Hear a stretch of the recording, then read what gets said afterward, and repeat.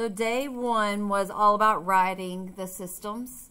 So day 2 is about solving the systems using methods that we already know. So these were the notes from yesterday. So what we are going to do is we are going to solve, because we have to answer the question. How many dimes does he have? How many quarters does he have? Or, yeah, he, because it's Joey. So remember how we set the equation up? So from the equation, we're just going to write the matrix and then use our calculator to solve. So let's go ahead and write the original matrix.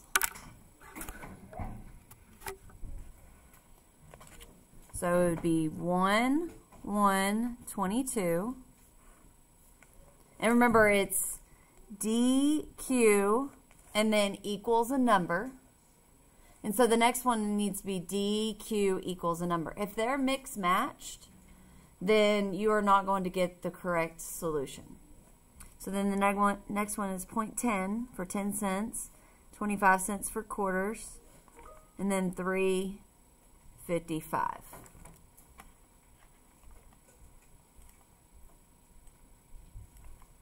So let's use our matrix. Hopefully you've cleared out the memory on your calculator. If you haven't, go ahead and do that. So second matrix, over to math, go to RREF, alpha zoom, make sure you change it to a 2x3, and put in the numbers.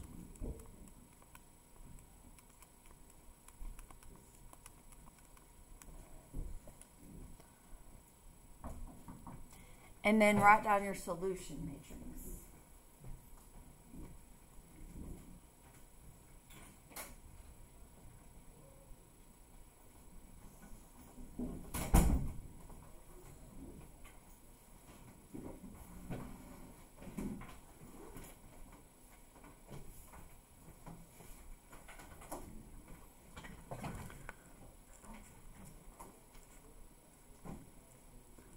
Okay, so whenever we did this with just x and y, we knew it was x comma y. Well, it's a little different here because we have d and q. So you just have to pay attention to your order. So if this is d and this is q, then this is d, this is q. It has to go in the same order, because this represents an equation. It's like 1d plus 0q equals 13. So really that just means d equals 13. And then 0d plus 1q equals 9. So what we are going to do is write the answer, but we need to write it in words. So the question was, how many dimes does he have? How many quarters does he have? He has 13 dimes and 9 quarters.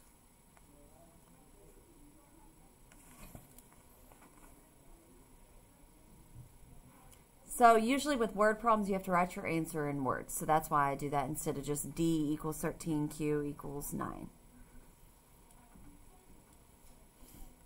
Okay, so let's do the next one. So this was all about hamburgers and hot dogs, and we are wanting to know the cost of a hot dog and the cost of a hamburger. So this was the order 1, order 2. So let's write our matrix.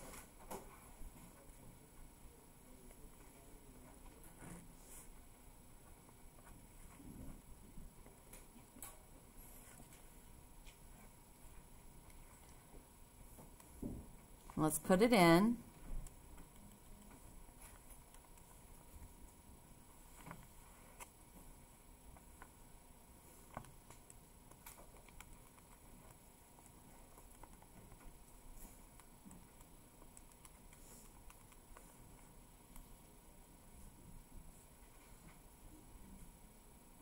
So it came out as decimals, but that's okay, right? Because we're dealing with money. So let's write our output matrix. And y'all check my work too. If I did something wrong, please let me know.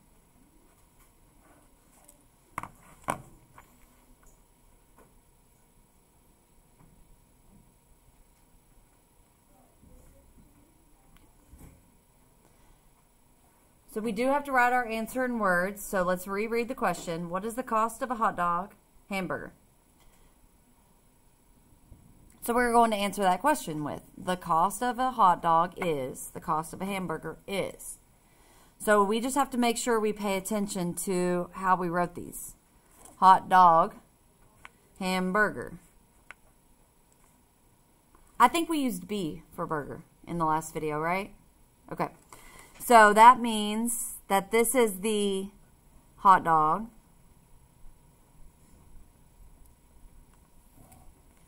And this is the hamburger. I'm just going to write burger. It's easier.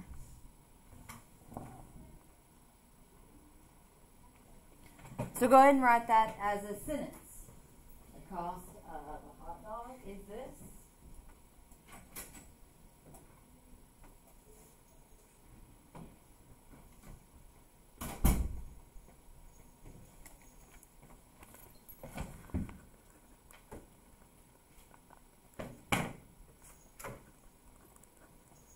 So we're not just going to write $2.75, we need to write the dollar bill sign.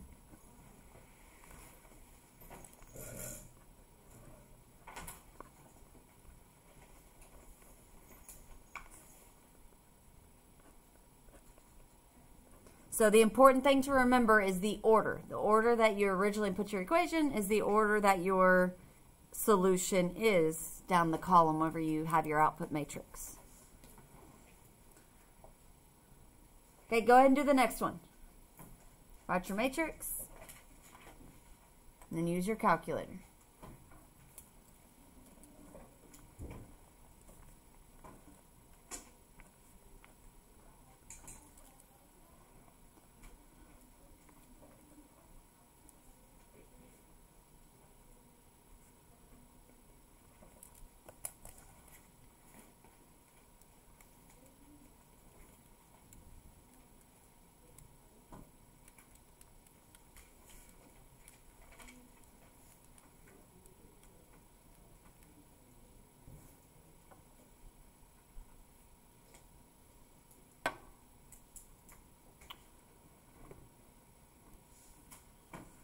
And then write your output matrix. This is what I got. 1, 0, 60, 0, 1, 8.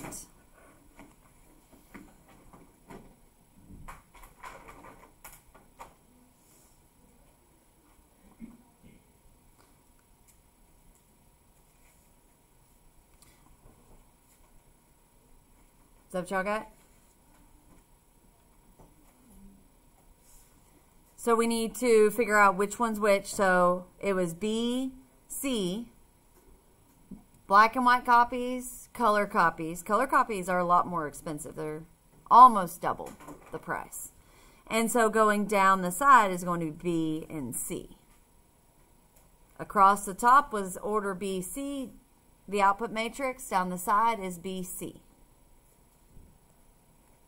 So it asked how many black and white copies and color copies did they get?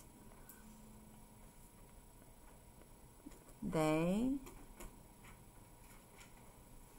got 60 black and white copies and 8 color copies.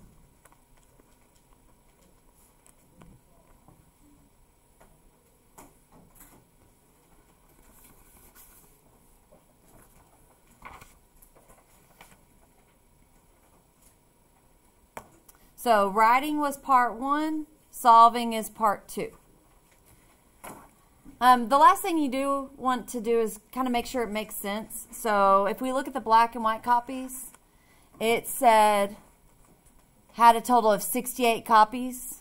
Well, if you add 60 plus 8, you get 68. So that makes sense. 68 total pieces of paper that they bought of their copies.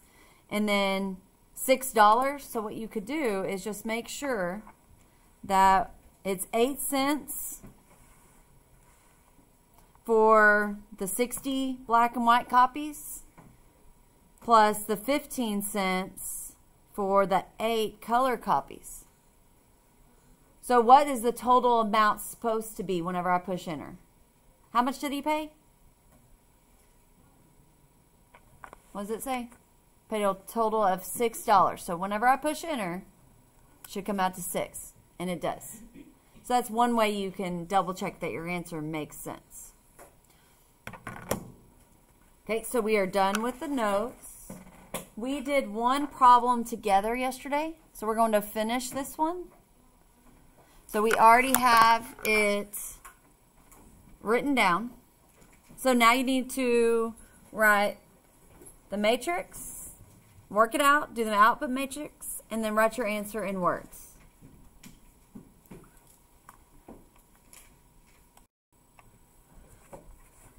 So I'm going to write my original matrix, 1, 1, 21, 0.05, 0.10, and $1.65.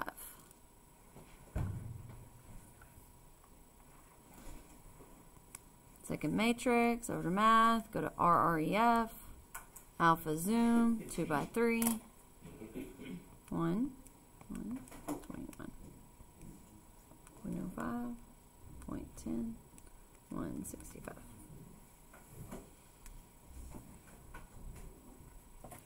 So write your output matrix.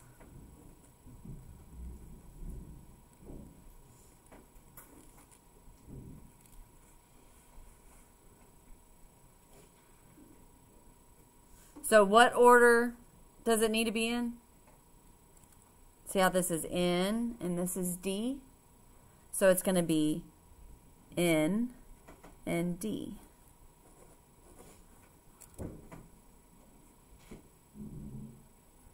So it's talking about, since we wrote our variable down, so that's the important part, is writing your variable down. What does it represent, so that whenever you answer your question, you know what to write. So there were 9 nickels and 12 dimes. I'm going to put there are 9 nickels and 12 dimes.